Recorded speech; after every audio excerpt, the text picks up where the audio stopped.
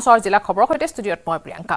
31 মাৰ্চত বেংক খোলা ৰখাৰ নিৰ্দেশ দিয়া হৈছে ৰিজাৰ্ভ বেংক অফ ইণ্ডিয়াই বেংকসমূহক জনাইছে নিৰ্দেশ 31 মাৰ্চত খোলা থাকিব সকলো বেংক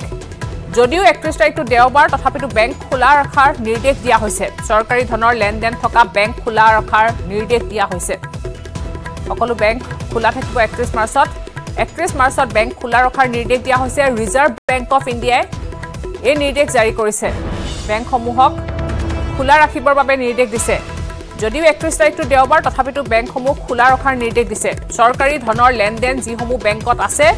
তেনে ধৰণৰ বেংকসমূহ খোলা ৰখাৰ নিৰ্দেশ দিয়া হৈছে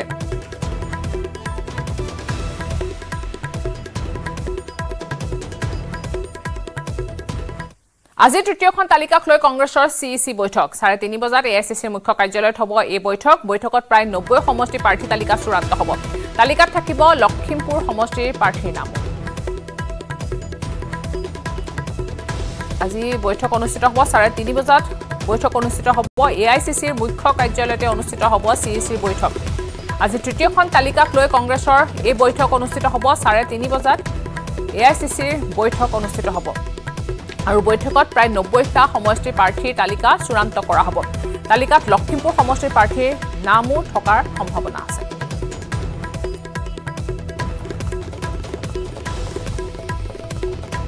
ধুবুৰীত গ্ৰেফতাৰ হোৱা আইএছএছৰ দুৰ সন্ত্ৰাসবাদী সন্দৰ্ভত পাৰ্থসাৰথী মহন্তৰ সংবাদমেল 20 মাৰ্চৰ পুৱতি নিশা এছটিএফে অভিযান চলাই গ্ৰেফতাৰ কৰিছিল দুই আইএছএছ সন্ত্ৰাসবাদীক খবৰ পোৱাৰ পিছতে 15 দিন মান পূৰ্বৰে পৰা ধুবুৰী ধৰমশালাত বাহৰ পাতি আছিল আৰক্ষীৰ এটা দল আৰু পুৱতি নিশা ফটোৰ সৈতে চেহেৰা মিলাই দুয়োকে গ্ৰেফতাৰ কৰিছে আৰক্ষীয়ে গ্ৰেফতাৰ হোৱা দুই সন্ত্ৰাসবাদীৰ নাম হৈছে ফাৰুকী আৰু অনুৰাগ ফাৰুকী পুঁজি সংগ্ৰহ সদস্য ভৰ্তি কোটাঘাট জড়িত থকাৰ বিপৰীতে ফাৰুকী আছিল আইডিৰ বিশেষজ্ঞ গ্ৰেফতাৰৰ পিছতে আজি এছটিএফৰ কাৰ্যালয়লৈ অনা হৈছে আৰু এনআইক গতাই দিয়া হৈছে দুইগৰাকী সন্ত্ৰাসবাদীক আদালতত হাজিৰ কৰাৰ পিছত আজিয়ে এনআইএ অসমৰ পৰা লৈ যাব এই দুই সন্ত্ৰাসবাদীক তেওঁলোকৰ ইন্টাৰোগেশ্যন আৰু চলিব কাৰণ এটা খুব প্ৰিলিমিনাৰী হৈ আছে ধৰাৰ লগে লগে লৈ অনা হৈছে তাৰ পাছত যিবিলাক আইনী প্ৰক্ৰিয়াখিনিৰ কথা থাকে সেই কামখিনি চলি আছে গতিকে সেইখিনিৰ মাজত যিখিনি ওলাই অসমৰ ক্ষেত্ৰত কৰিবলগীয়া ল'বলগীয়া যিখিনি ব্যৱস্থা সেইখিনি অসম পুলিচে ল'ব আৰু বাকী ভাৰতবৰ্ষৰ আন অংশত অসমক বাদ দি বাকীখিনি ঠাইত যিখিনি বাকী অংশখিনিত যিখিনি কৰিবলগীয়া আছে সেয়া এনআইএ গ্ৰহণ কৰিব আৰু এনআইএ তাৰ কাৰণে হয়তো সেই সংশ্লিষ্ট ৰাজ্যৰ আৰক্ষীক হয়তো তেওঁলোকে জড়িত কৰিব বা সেয়া তেওঁলোকৰ পাৰ্ট বাট অসমৰ পাৰ্টত যিখিনি হ'ব সেইখিনি অসম পুলিচে কৰিব তেওঁলোক একচুৱেলি হেৰিছ ফাৰুকী আইচিছৰ ভাৰতৰ মুৰব্বী আইচিছৰ তেওঁ ভাৰতৰ মুৰব্বী আৰু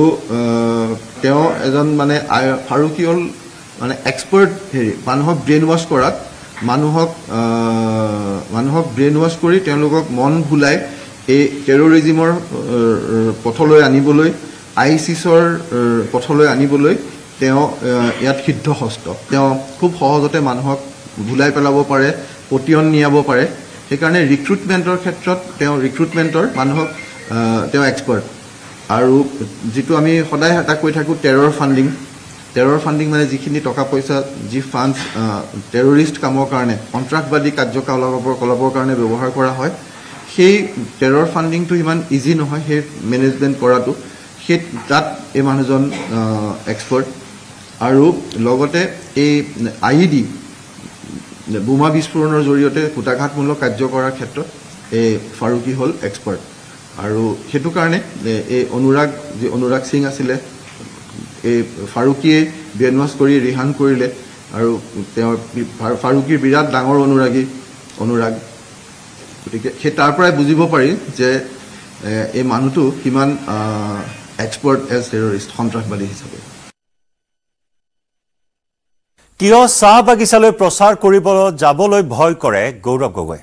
এসময়ত বাগিচাৰ ভোটেৰে সাংসদ হোৱা ৰাজ্যত চৰকাৰ গঠন কৰা কংগ্ৰেছে কিন্তু প্ৰকৃতাৰ্থত চাহ জনগোষ্ঠীৰ উন্নয়নৰ হকে কোনো কামেই নকৰিলে তাৎপৰ্যপূৰ্ণভাৱে প্ৰধানমন্ত্ৰী মোদীৰ শাসনকালতহে মজুৰি বৃদ্ধিকে ধৰি বিভিন্ন উন্নয়নমূলক কাম গ্ৰহণ কৰা হয়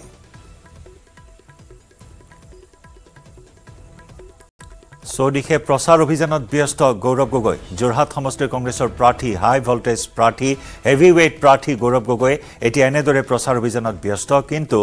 চাহ বাগিচালৈ প্ৰচাৰ চলাবলৈ যাবলৈ ভয় কৰে কিয় গৌৰৱ গগৈ আমাৰ সাংবাদিক দিগন্ত হাজৰিকাৰ সৈতে পোনপটীয়া সম্প্ৰচাৰত সংযুক্ত হৈছো দিগন্ত কংগ্ৰেছ বিজেপিৰ দুয়োগৰাকী প্ৰাৰ্থী এনেদৰে ৰণাংগনত নামি পৰিছে যুযুধান এতিয়া নিৰ্বাচনী প্ৰচাৰ তাৰ মাজত গৌৰৱ গগৈৰ কথা বাৰে বাৰে চৰ্চালৈ আহিছে এবাৰ নতুন প্ৰাৰ্থী যোৰহাটৰ গৌৰৱ গগৈ কিন্তু চাহ বাগিচাত প্ৰচাৰ অভিযানত নামিবলৈ ভয় খাবলগীয়া হৈছে গৌৰৱ গগৈ কাৰণ বিগত বৰ্ষসমূহত শাসনত থকা সময়ছোৱাত কংগ্ৰেছে কি দিলে চাহ বাগিচা অঞ্চলত সেয়া এটা ডাঙৰ প্ৰশ্ন নিশ্চয়কৈ জয়ন্ত আপুনি অত্যন্ত গুৰুত্বপূৰ্ণ এটা প্ৰসংগ উত্থাপন কৰিছে ইতিমধ্যে নিৰ্বাচনক লৈ আসলতে শাসকীয় বিজেপিয়ে বা কংগ্ৰেছে নিৰ্বাচনী প্ৰচাৰ তীব্ৰতৰ কৰি তুলিছে এই মুহূৰ্তত যদি কওঁ বিশেষতঃ যোৰহাট লোকসভা সমষ্টিত সকলো প্ৰতিগৰাকী শাসকীয় নেতাই ইতিমধ্যে মন্ত্ৰী বিধায়কে এইকেইটা দিনত অতি ব্যস্ত হৈ পৰিছে কিন্তু আপুনি যিটো প্ৰসংগ উত্থাপন কৰিছে যোৱা সময়ছোৱাত কংগ্ৰেছৰ কাৰণে যোৱা 10 বছৰৰ পূৰ্বে যে চাহ বাগিচা এলেকা কংগ্ৰেছৰ কাৰণে অতি গুৰুত্বপূৰ্ণ আছিল কংগ্ৰেছৰ চাহ বাগিচাৰ ভোট লৈ কংগ্ৰেছে শাসন চলাইছিল কিন্তু সেই তাৰ তুলনাত কংগ্ৰেছে চাহ বাগিচাৰ লোকসকলৰ কাৰণে যিখিনি কৰিলে তাৰ বিপৰীতে আজিৰ তাৰিখত শাসকীয় বিজেপিয়ে কিন্তু বহু কামে স্থায়ী কাম কৰিলে বিশেষতঃ শ্ৰমিকসকলৰ কাৰণে কেৱল আঁচনি নহয় মূলতঃ তেওঁলোকে এনে কিছুমান কাম কৰিলে চাহ শ্ৰমিকসকলক শিকাবলৈ চেষ্টা কৰিলে যে কেনেকৈ সঞ্চয় কৰে অত্যন্ত এটা গুৰুত্বপূৰ্ণ কথা আজিৰ তাৰিখত শ্ৰমিকসকলৰ প্ৰত্যেকৰে ঘৰে ঘৰে বেংক একাউণ্ট আছে এই কথাটো কিন্তু অত্যন্ত গুৰুত্বপূৰ্ণ হিচাপে বিবেচিত আছে আমি গোটেই কথাখিনি জানিম যেহেতু এইবাৰ যোৰহাট লোকসভা সমষ্টিত 4,17,982 গৰাকী চাহ শ্ৰমিকৰ ভোটাৰ আছে মই গোটেই কথাখিনি মোৰ লগত ৰূপজ্যোতি কুৰ্মী ডাঙৰীয়া আছে ৰূপজ্যোতি কুৰ্মী ডাঙৰীয়া এইকেইদিন দিনে ৰাতিয়ে নিৰ্বাচনী প্ৰচাৰত ব্যস্ত হৈ আছে নিজৰ সমষ্টি নকৈ গঠিত সমষ্টিৰ প্ৰতি কোণত তেওঁ গৈছে আমি পুনে পুনে প্ৰশ্নটো আপোনালৈ লৈ গৈছো যে আজিৰ তাৰিখত গৌৰৱ গগৈ ডাঙৰীয়াই চাহ বাগিচা এলেকাত প্ৰচাৰ কৰিব পৰা নাই পূৰ্বৰ চৰকাৰ কিন্তু কংগ্ৰেছৰ দিনতে তেওঁলোকে বাগানৰ ভোটৰ কাৰণে ভোট লৈ তেওঁলোক জয়ী হয় কিন্তু আজিৰ তাৰিখত পৰিৱেশটো সুকীয়া গোটেই কথাখিনি আপোনাৰ পৰা কংগ্ৰেছৰ দিনত কেৱল আৱেগিক ভৰা বক্তব্যৰে বা আৱেগিক ভৰা কথাৰে আৰু কথাৰ ফুলজাৰিয়ে ভোট ল'ব বিচাৰিছিল এই কথা আজি চাহ বাগানৰ শ্ৰমিকসকলৰ শিক্ষিত সংখ্যা বাঢ়িল চাহ বাগানৰ শ্ৰমিকৰ আজি সকলোৱে ঘৰে ঘৰে মোবাইল আহি পৰিল সকলোৱে ইতিমধ্যে সজাগ হৈ পৰিছে গোটেই বাতাবৰণ সকলোৱে প্ৰত্যক্ষ কৰি আছে ঘৰতে বহি পেলাই দেখা পাইছে যে আজি তুলনামূলকভাৱে ভাৰতীয় জনতা পাৰ্টিৰ যি নেতা আমাৰ দেশৰ প্ৰধানমন্ত্ৰী নৰেন্দ্ৰ মোদী ডাঙৰীয়া অহাৰ পিছত আৰু ৰাজ্যতো যেতিয়া ভাৰতীয় জনতা পাৰ্টিৰ চৰকাৰ অহাৰ পিছত মাননীয় মুখ্যমন্ত্ৰী ডক্টৰ হিমন্ত বিশ্ব শৰ্মাই বৰ্তমান নেতৃত্ব বহন কৰি আছে চাহ বাগানৰ শ্ৰমিকৰ আজি গৰু আৰু মানুহ একেলগতে যোৱা লাইনৰ ৰাস্তা এতিয়া পকী হ'বলৈ ধৰিছে দুৰ্গম অঞ্চলত আজি হাইস্কুল নিৰ্মাণ হৈছে নোপোৱা লোকসকলে চাউলৰ কাৰ্ড আজি বিনামূল্যে চাউলৰ কাৰ্ড পাবলৈ সক্ষম হৈছে ইয়াৰ লগতে আমাৰ চাহ বাগানৰ শ্ৰমিকসকলৰ পঞ্চায়ত বিত্ত আয়োগৰ পুঁজিৰে আজি বিভিন্ন পঞ্চায়তৰ উন্নয়নমূলক কাম হ'ব ধৰিছে ইয়াৰ লগতে দেখিছে সাংসদৰ সংখ্যা বাঢ়ি গৈ আছে বিজেপিৰ দিনত আজি চাহ বাগানৰ শ্ৰমিকৰ সন্তান আজি সাংসদৰ সংখ্যা বাঢ়ি গৈ আছে কংগ্ৰেছে অকল এজনকেই দিছিল সাংসদ পৱন সিং খাটুৱাৰ এতিয়া সাংসদ কেইদিনমান আগলৈকে আছিলে পল্লৱ লোচন দাস কামাখ্যা প্ৰসাদ দাসা কৃপনাথ মালা এনেকৈ আমাৰ সাংসদৰ সংখ্যা ৰামেশ্বৰ তেলী কেন্দ্ৰীয় মন্ত্ৰী আছিল সাংসদৰ সংখ্যা বঢ়াই গৈ আছিল প্ৰত্যেক স্তৰতে যদি চাই আমাক যিটো সন্মান ভাৰতীয় জনতা পাৰ্টিৰ দলৰ চৰকাৰে বৰ্তমান প্ৰদান কৰিছে আমি আমাৰ সকলোৱে ইতিমধ্যে কৃতজ্ঞতা স্বৰূপ আজি সকলোৱে ইতিমধ্যে ভাৰতীয় জনতা পাৰ্টি হৈ পৰিল ইয়াৰ প্ৰমাণ মই আপোনাক কৈ দিওঁ অসম বিধানসভাত কংগ্ৰেছ দলৰ এজনো চাহ জনগোষ্ঠীৰ বিধায়ক নাই যি একমাত্ৰ আছিলোঁ ময়ো ইতিমধ্যে ভাৰতীয় জনতা পাৰ্টীত যোগদান কৰিলোঁ কাৰণ ৰাম ঠগন যিটো কংগ্ৰেছে দিলে সেইটো ময়ো প্ৰত্যক্ষ কৰিলোঁ বুজি উঠিলোঁ এনেকৈ মোৰ ধৰণে লক্ষ চাহ জনগোষ্ঠীৰ লোকসকল আদিবাসী লোকসকলে বুজি উঠিছে আজি উন্নয়ন পৰিষদ বুলিবলৈ সঁচা অৰ্থত প্ৰদান কৰা নাছিল আজি উন্নয়ন পৰিষদ গঠন কৰিলে স্বচ্ছতাই নিযুক্তি দিয়াৰ লগে লগে আমাৰ ল'ৰা ছোৱালীয়ে এতিয়া APSCত চাকৰি লাভ কৰিছে এটকা নোহোৱাকৈ আজি মোৰ মই নিয়ম আছে মাছিত আপোনাৰ চাকৰি পালে ইয়াৰ কেইদিনমানৰ পিছতে হৰিচৰণ ভূমিজে চাকৰি পালে এতিয়া আকৌ চৰকাৰী ভাৰতৰ স্বাধীনতা হোৱা ৭৫ বছৰ কোনো চৰকাৰে চিন্তা নকৰিলে বিজেপি চৰকাৰে চিন্তা কৰিলে যে আমি ৬ জনগোষ্ঠী লোকসকলক আগুৱাই লৈ যাব লাগিব আজি প্ৰত্যেক চাকৰিতে ৩% তৃতীয় বৰ্গ চতুৰ্থ বৰ্গত সংৰক্ষণ কৰি দিলে ৩%। এইটো এনেধৰণৰ এটা সন্মান আৰু এনে সন্মান আগত কোনো চৰকাৰে হয়তো কেতিয়াও কোনো ৰাজনৈতিক দলে এইবোৰ কথা ৬ জনগোষ্ঠীৰ লোকৰ কাৰণে চিন্তা কৰা নাছিল ভাবে কি হস্তীয়া মত দিলে কংগ্ৰেছ দলৰ নেতাসকলে হস্তীয়া মত দিয়া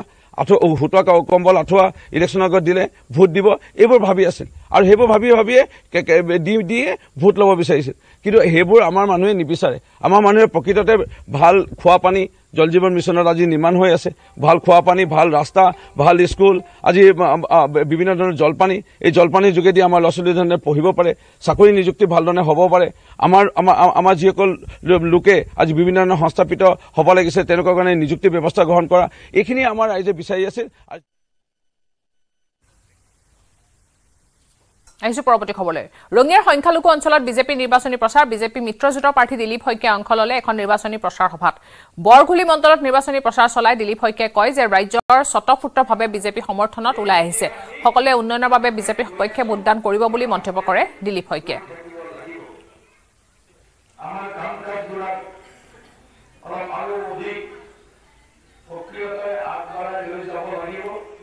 আমি আশাবাদী বিশ্বাসী যে সংখ্যালঘু আৰু সংখ্যাগুৰু দুয়ো মিলি কৰিব ভাৰতক বিশ্বগুৰু গতিকে এই নীতিৰে আমি আজি ইয়াত উপস্থিত হোৱাৰ পিছত আমি এওঁলোকৰ যিটো সঁহাৰি দেখিলোঁ এই সঁহাৰিত আমি অভিভূত হৈছোঁ আৰু বৰগুলি মণ্ডল ৩৫টা মণ্ডলৰ ভিতৰত পিছৰ ফালে নাথাকে আগৰ ফালে থাকিব এইটো মোৰ বিশ্বাস। ১৪খনেই লোৱাৰ চিন্তা কৰি আছোঁ ভাৰতীয় জনতা পাৰ্টীৰ মিত্ৰজোঁটে ১৪খন আসনত প্ৰাৰ্থী দিছোঁ আমি ১৪খন আসনতে জিকাৰ কাৰণে খেলিছোঁ পূৰ্বৰ সকলো অভিলেখ ভংগ কৰি ইমান ব্যাপক ব্যৱধানত আমি জয়লাভ কৰিম NDA জয়লাভ কৰিব আৰু এই জয়লাভৰ পৰিণতি স্বৰূপে দুজন প্ৰাৰ্থীৰ আমানতৰ ধন জব্দ হোৱাটো প্ৰায় নিশ্চিত হৈছে। হাইলাকান্দিত কৃপানাথ মাল্লাৰ হৈ প্ৰচাৰ চলালে মন্ত্ৰী পীয়ুষ হাজৰিকাই নিৰ্বাচনী প্ৰচাৰৰ মাজতে এইবাৰ নিৰ্বাচনত কংগ্ৰেছৰ ফলাফল আটাইতকৈ বেয়া হ'ব বুলি মন্তব্য কৰে পীয়ুষ হাজৰিকাই। হাইলাকান্দি স্থানীয় টাউন হলত এক যোগদান কাৰ্যসূচীত ভাগ লয় পীয়ুষ হাজৰিকাই। কেইবাশ ব্যক্তিয়ে বিভিন্ন দল ত্যাগ কৰি বিশেষকৈ কংগ্ৰেছ আৰু AIDF দল ত্যাগ কৰি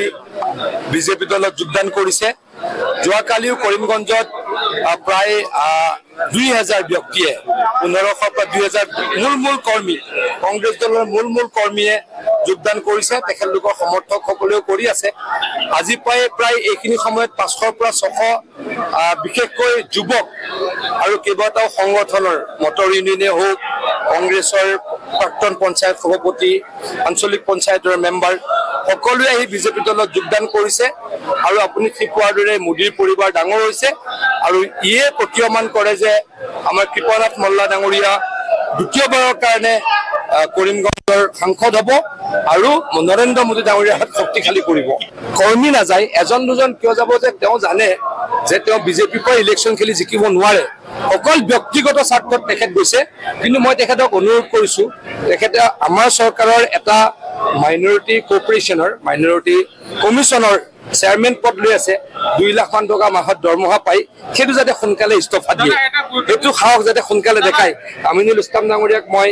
অনুৰোধ কৰিছোঁ তেখেত উপাধ্যক্ষ আছিল মই সন্মান সহকাৰে কৈছোঁ তেখেতে মাইনৰিটি কমিশ্যনৰ সভাপতিটো যাতে লগত এৰি দিয়ে কাৰণ সংখ্যালঘু নাই মাইনৰিটি কমিশ্যন ২ লাখ মান টকা দৰমহা পাই বুলি মই শুনিছোঁ তাৰ লোভটো যাতে এৰি দিয়ে মই অনুৰোধ জনাইছোঁ। বহাগৰ আগমনৰ বতৰা পাই এতিয়া চৌদিশে ৰজন জনাইছে ঢোল পেপাৰ মাতে ঢোল পেপাৰ মাত শুনি এতিয়া তত নাই নাচনিৰ গাত গাঁৱে ভূঞে আৰম্ভ কৰা হৈছে বিহুৰ আখৰা। তিনিচুকীয়া পানীতোলাৰ বৰুৱাহোলা গাঁৱত পানীতোলা আঞ্চলিক ছাত্ৰ সন্থাই 10 দিনীয়াকৈ আয়োজন কৰিছে বিহু নাচৰ কৰ্মশালা আৰু এই বিহু নাচৰ কৰ্মশালালৈ ওলাই আহিছে 1.5 শতাধিক নাচনী। কণমানিৰ পৰা আৰম্ভ কৰি গাভৰুলৈকে এতিয়া বৰুৱাহোলাত দেখা পোৱা গৈছে ঢোল পেপাৰ লহৰত কঁকাল ভাঙি নাচিছে নাচনীয়ে শিকিছে বিহু নাম। কণমানিৰ পৰা গাভৰুলৈকে বৰুৱাহোলাত সংগীতা কোঁৱৰৰ নেতৃত্বত সংগীবৃন্দই প্ৰদান কৰা আখৰা চাবলৈ ভিৰ কৰিছে অঞ্চলবাসীয়ে।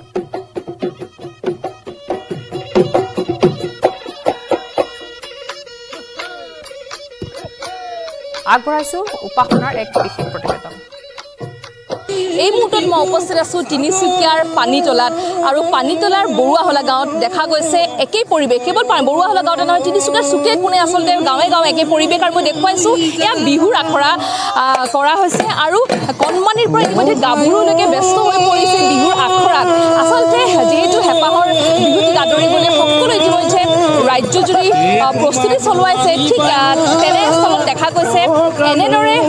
গাঁৱে গাঁৱে আচলতে তিনিচুকীয়াৰ আখৰা কৰোৱা হৈছে আৰু যেহেতু ডিব্ৰুগড়ৰ পৰা বিশেষভাৱে মাতি অনা সংগীতা কোঁৱৰ প্ৰশিক্ষক তেখেতে ইতিমধ্যে আখৰা কৰোৱাইছে এনেদৰে আমি দেখুৱাব পোৱা গৈছে উদুলি পুদুলি পৰিৱেশ আচলতে গাঁৱত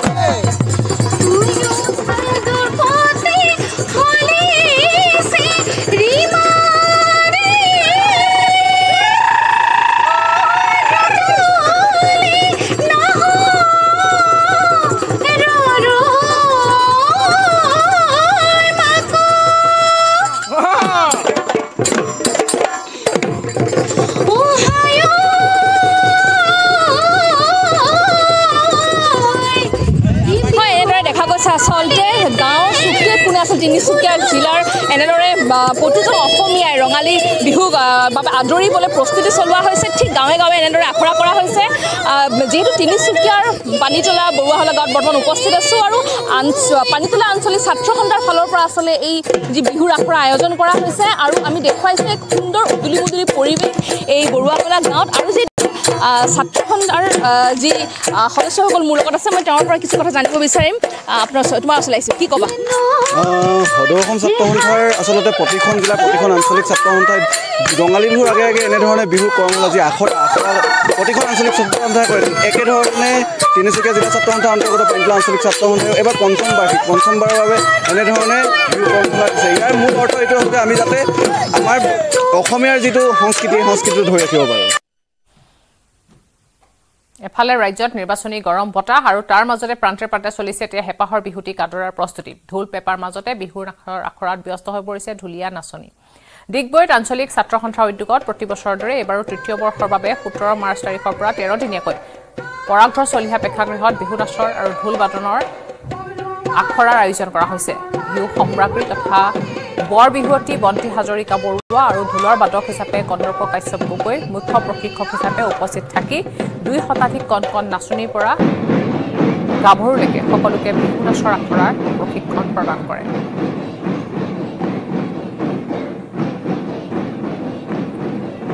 আগবঢ়াইছো ৰীনা কটকীৰ এক বিশেষ প্ৰতিবেদন হেঁপাহৰ বহাগৰ বিহুলৈ মাজত মাৰো উঠো আৰু কেইটামান দিন বাকী ৰাজ্যৰ চৌদিশে এতিয়া চলিছে বিহুৰ ব্যাপক প্ৰস্তুতি চৌপাশে চলিছে বিহুৰ কৰ্মশালা এতিয়া বৰ্তমান বিহুৰ আখৰাত ব্যস্ত হৈ পৰিছে কণ নাচনীৰ পৰা গাভৰু নাচনীসকল এয়া ডিগবৈৰ দৃশ্য ডিগবৈ আঞ্চলিক ছাত্ৰ সন্থাৰ উদ্যোগত তৃতীয় সংখ্যক বিহু নাচ আৰু বিহু বাদ্যৰ কৰ্মশালা যিটো 13 দিনীয়াকৈ অনুষ্ঠিত কৰা হৈছে আৰু বৰ্তমান দেখা গৈছে এই যি কৰ্মশালা এই কৰ্মশালাৰ আয়োজন চলি আছে ইয়াতে দেখা গৈছে বিহু সম্ৰাংগী লতাশিল বিহু কুঁৱৰী বিহুৰাণী অসম কুঁৱৰী বৰদৈচিলা মেজাংকৰী বঁটা লাভ কৰা বন্তি হাজৰিকা বৰুৱা ইয়াত যিহেতু প্ৰশিক্ষক হিচাপে উপস্থিত আছে আৰু এনেদৰে প্ৰায় 2 শতাধিক কণ ইয়াতে যি নাচনীসকলক বিহুৰ কৰ্মশালাত প্ৰদান কৰা হৈছে খুব সুন্দৰভাৱে বিহুৰ আখৰা প্ৰদান কৰা হৈছে তেওঁলোক কেনেদৰে হাতৰ যি ভংগীমা বিহু নাচৰ যি ভংগীমা সম্পূৰ্ণভাৱে প্ৰশিক্ষণ দিয়া হৈছে আৰু সমগ্ৰ দৃশ্য দেখুওৱা হৈছে নিউজ 18ৰ দৰ্শকসকলক এনেদৰে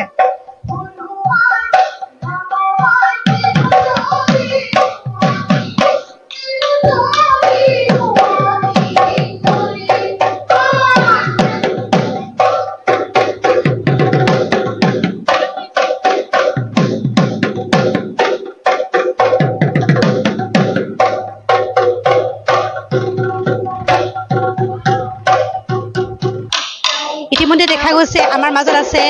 যিগৰাকী প্ৰশিক্ষক বিহু সম্ৰাংগিনী আমি তেওঁৰ মুখে জানিবলৈ চেষ্টা কৰিম আপুনি যি ধৰণে ইয়াত 13 দিনীয়া ইয়াত বিহু কৰ্মশালা দিছে কেনে ধৰণৰ লাগিছে কি ইয়াত প্ৰশিক্ষণ দিয়া হৈছে ইয়াতে ডিগবৈ আঞ্চলিক ছাত্ৰ সন্থাৰ যেহেতু সহযোগত এই 13 দিনীয়া যি কৰ্মশালা আয়োজন কৰিছে সেই কমিটিলৈ সমূহ ধন্যবাদ জনাইছো আৰু বিশেষকৈ তেওঁলোকে বিহু নাচৰ আৰু ঢোল বাদনৰ প্ৰশিক্ষণ দিছে তাত আমি সৰু সৰু কণকণ যি শিশু আহিছে তাত আমি মৌকুঁৱৰী আৰু বৰ বিহুটিৰ নাচসমূহ আমি দেখুওৱা হৈছে আৰু সেই নাচসমূহ আমি শুদ্ধ ৰূপত দিবলৈ মই চেষ্টা কৰিছো আৰু বাকি তেওঁলোকে সেই ধৰণে ল'ব পাৰিছে আৰু খুব ভাল লাগিছে আৰু খুব আগ্ৰহে যে ওলাই আহিছে তেওঁলোকে অভিভাৱকসকলে যে উলিয়াই আনিছে সেইকাৰণে তেওঁলোকক বহুত ধন্যবাদ দিছো অসমক লৈ এটা বৃহৎ সিদ্ধান্ত টাটা গ্ৰুপৰ অসমত টাটাই স্থাপন কৰিব দক্ষতা বিকাশ কেন্দ্ৰ সেমিকণ্ডাক্টৰ প্ৰকল্পৰ পাছত আন এক ঐতিহাসিক সিদ্ধান্ত লৈছে টাটাই জাগিৰোডৰ সেমিকণ্ডাক্টৰ চৌহদত স্থাপন হ'ব এই দক্ষতা বিকাশ কেন্দ্ৰ মুখ্যমন্ত্ৰীৰ আগত এই কথা প্ৰকাশ কৰিছে টাটা গ্ৰুপে মুখ্যমন্ত্ৰীয়ে মুম্বাইত সাক্ষাৎ কৰিছিল ৰতন টাটাক আৰু এই কেন্দ্ৰই উত্তৰ পূৰ্বাঞ্চলৰ যুৱক যুৱতীসকলক কৃত্ৰিম বুদ্ধিমত্তা সেমিকণ্ডাক্টৰ আৰু ইলেক্ট্ৰনিক্সৰ পাঠ্যক্ৰম আগবঢ়াই শক্তিশালী কৰিব আৰু তেওঁলোকক জাগিৰোড জোঁটত নিয়োগ সুৰক্ষিত কৰাত সহায় কৰিব বুলি আশা প্ৰকাশ কৰিছে মুখ্যমন্ত্ৰীয়ে ইতিমধ্যে অসমৰ যুৱ প্ৰজন্মৰ 1500 প্ৰতিনিধিকে মূলত মহিলাসকলে বেংগালুৰু আৰু ইয়াৰ আশে-পাশে টাটাৰ অধীনত প্ৰশিক্ষণ গ্ৰহণ কৰিছে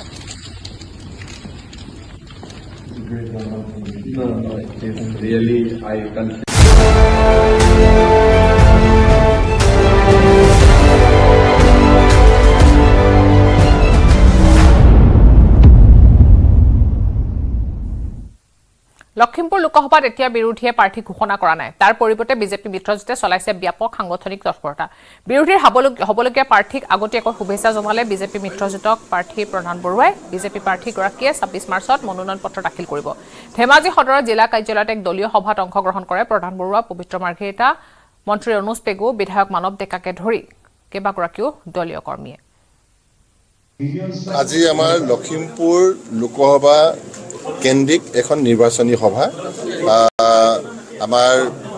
ৰাজ্যিক সমিতিৰ কোঅৰ্ডিনেটৰ আমাৰ পবিত্ৰ মাৰ্ঘেৰিটা ডাঙৰীয়া আহি এখন লৈছে অন্য হাতেদি আমাৰ লোকসভা সমিতি মিত্ৰজোঁটৰ খুব কম সময়ৰ ভিতৰতে কমিটি হৈ যাব জিলা সমিতিবিলাক হ'ব মণ্ডল পৰ্যায়লৈকে যাব বুথৰলৈকে যাব আৰু নিজা নিজা পাৰ্টি লেভেলতো এইকেইটা দিনত কাম কাজবিলাক চলি আছে তো গোটেইকেইটা দলকে তৃণমূল পৰ্যায়লৈকে আমি শক্তিশালী কৰি 2 তাৰিখৰ পৰা পুৰা নিৰ্বাচনত মানে নামি যোৱাৰ কাৰণে আমি প্ৰস্তুতিখিনি লৈছোঁ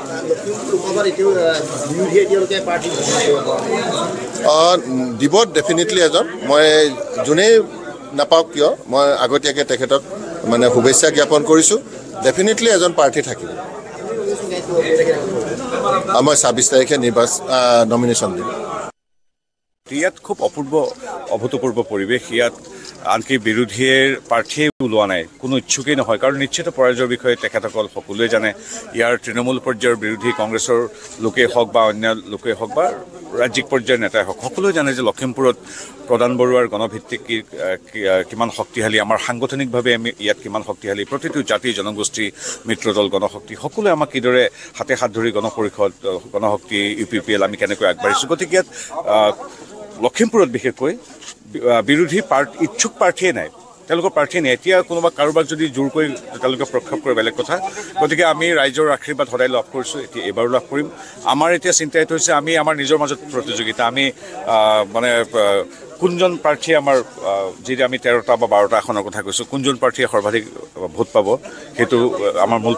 প্ৰতিযোগিতা যোৱাবাৰ 3,62,000 পাইছিল ডিব্ৰুগড়ৰ প্ৰাৰ্থী আমি ইয়াত পাইছিলোঁ 3,61,000 এতিয়া কম্পিটিশ্যন নিজৰ ভিতৰতে গতিকে সেইটো ৰাইজৰ তেনেধৰণৰ আশীৰ্বাদ আছে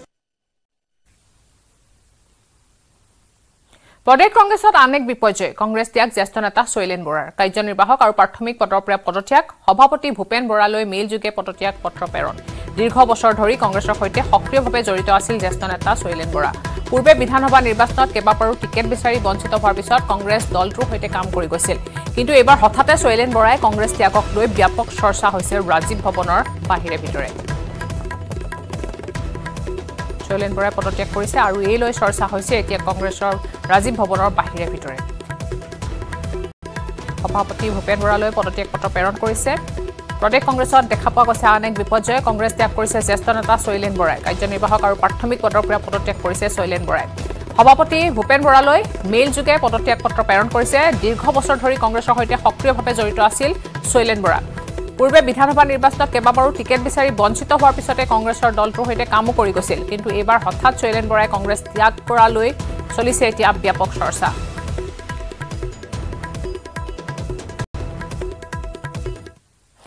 বিজেপি ষড়যন্ত্ৰৰ বিৰুদ্ধে সৰব সোনিয়া আৰু ৰাহুল গান্ধী। কংগ্ৰেছক পৰিকল্পিতভাৱে অৰ্থনৈতিক সংকটলৈ ঠেলি দিছে বিজেপিয়ে। নিৰ্বাচনত দেশবাসীয়ে কংগ্ৰেছক ন্যায় দিব বুলি আশাবাদী সভাপতি মল্লিকাৰ্জুন খৰ্গে। কংগ্ৰেছক অৰ্থনৈতিকভাৱে পংগু কৰিবলৈ পৰিকল্পিতভাৱে প্ৰধানমন্ত্ৰী নৰেন্দ্ৰ মোদীয়ে প্ৰচেষ্টা চলাইছে বুলি গুৰুতৰ অভিযোগ কৰিছে সোনিয়া গান্ধীয়ে।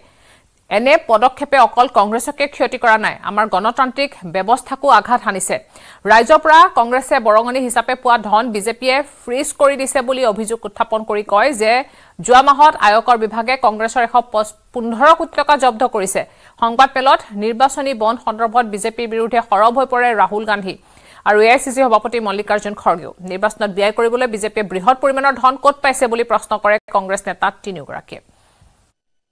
एक महीने पहले कांग्रेस पार्टी के सारे बैंक अकाउंट फ्रीज कर दिए गए। आप सोचिए, आप किसी परिवार के बैंक अकाउंट फ्रीज करिए, किसी व्यक्ति के बैंक अकाउंट फ्रीज करिए, किसी बिजनेस के बैंक अकाउंट फ्रीज करिए, किसी भी संस्था के बैंक अकाउंट फ्रीज करिए, होता क्या है? एकदम खत्म हो जाता है। अगर आपने किसी परिवार का बैंक अकाउंट फ्रीज कर दिया, भूखे मर जाते हैं। वो कांग्रेस पार्टी के साथ किया जा रहा है। एक महीने पहले ये हुआ और किसी संस्था ने, हिंदुस्तान की संस्था ने, किसी कोर्ट ने, किसी इलेक्शन कमीशन ने चूं तक नहीं कहा। सब ड्रामा देख रहे हैं। 20% हिंदुस्तान के लोग कांग्रेस पार्टी को वोट देते हैं। हम 20% लोगों को रिप्रेजेंट करते हैं और आज हम रेलवे टिकट नहीं खरीद सकते। आज हम अपने नेता को एक शहर से दूसरे शहर नहीं भेज सकते। हम एडवर्टाइजमेंट नहीं लगा सकते। और क्यों? 14 लाख रुपए 7 साल पहले 14 लाख रुपए का इशू है और 200 करोड़ रुपए का फाइन और सारे के सारे बैंक अकाउंट फ्रीज कर दिए। तो ये है हिंदुस्तान का लोकतंत्र। ये क्रिमिनल एक्शन है कांग्रेस पार्टी के खिलाफ और हिंदुस्तान के लोकतंत्र के खिलाफ। मेरी विनती है कि जो हिंदुस्तान के इंस्टीट्यूशंस हैं, जो वो अपने आप को हिंदुस्तान के इंस्टीट्यूशंस मानते हैं, डेमोक्रेसी को प्रोटेक्ट करते हैं, लोकतंत्र को प्रोटेक्ट करते हैं, हिंदुस्तान के कोर्ट्स हों, हिंदुस्तान का इलेक्शन कमीशन हो, वो इसके बारे में कुछ करें। This issue affects not just the Indian National Congress. It impacts our democracy itself most fundamentally. It's a systematic effort is underway by the Prime Minister to cripple the Indian National Congress financially. Funds collected from the public are being frozen and money from our accounts is being taken away forcibly. However, even under these most challenging circumstances, we are doing our very best to maintain the effectiveness of our election campaign. On the other hand, the finances of the principal opposition party, the Indian National Congress, are under a determined assault. This, we all believe, is unprecedented and undemocratic.